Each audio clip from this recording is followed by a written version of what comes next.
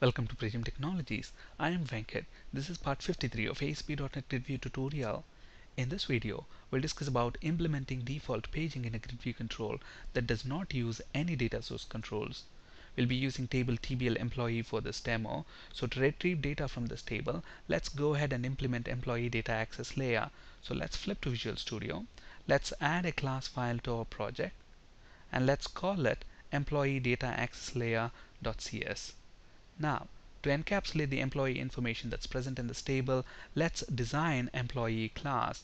To speed things up, I have this class already implemented. So let's copy this and paste that into our employee data access layer class file. Now this is a very straightforward class with 4 auto-implemented properties: employee ID, name, gender, and city. Now, within our employee data access layer class, we need a method which can retrieve data from this table. So obviously we need to write ADO.NET code. So first let's go ahead and import the required namespaces, ADO.NET namespaces, System.Data, System.Data.SqlClient, and System.Configuration.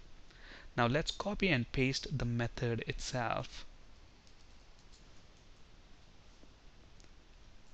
So if you look at this method, this is a very straightforward method. Look at the name of the method, GetAllEmployees, which is returning list of employee objects. We are first creating an instance, a variable of type listEmployee, and using the configuration manager class, we are reading the connection string from web.config file.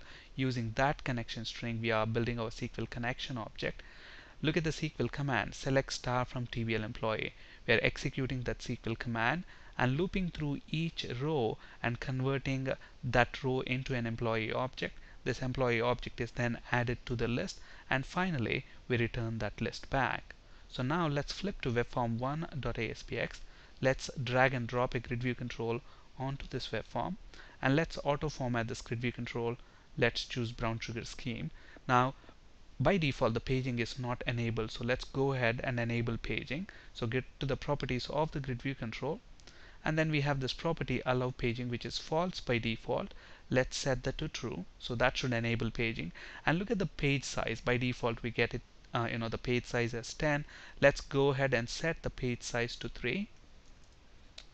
Alright, so within the code behind file, in the page load event, look at this.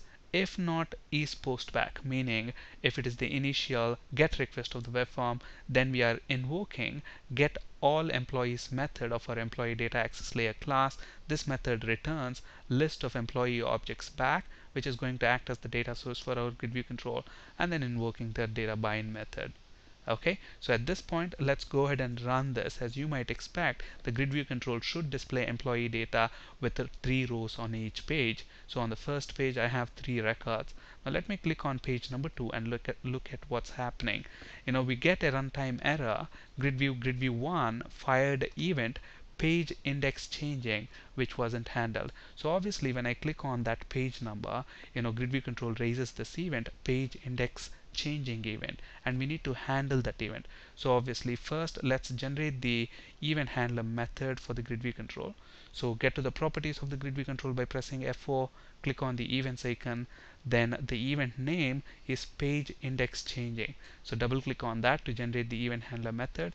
And here what we need to do, when the page index has changed, when it is about to change, we need to set the grid view 1 page index to the new page index, which is going to be the the second page. So how do I know what is the new page index going to be?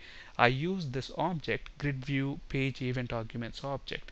So the page index of the grid view control should be equal to e.newPageIndex. Look at this new page index. What is the return type? It's an integer, and page index is also an integer. So we are setting the page index property of this grid view 1 control to the new page index, and that's it.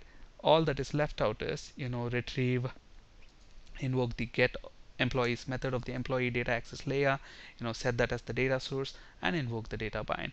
That's it, we are done. So the default paging for the grid view control is now enabled. Okay, so we are on page 1. I click on page 2. Look at that, I get the second set of 3 records. and on page 3 we will only have 2 records because there are a total of only 8 records within the database table. In our next video, we'll discuss about implementing custom paging with ASP.NET GridView control. On this slide, you can find resources for ASP.NET C# and SQL Server interview questions. That's it for today. Thank you for listening. Have a great day.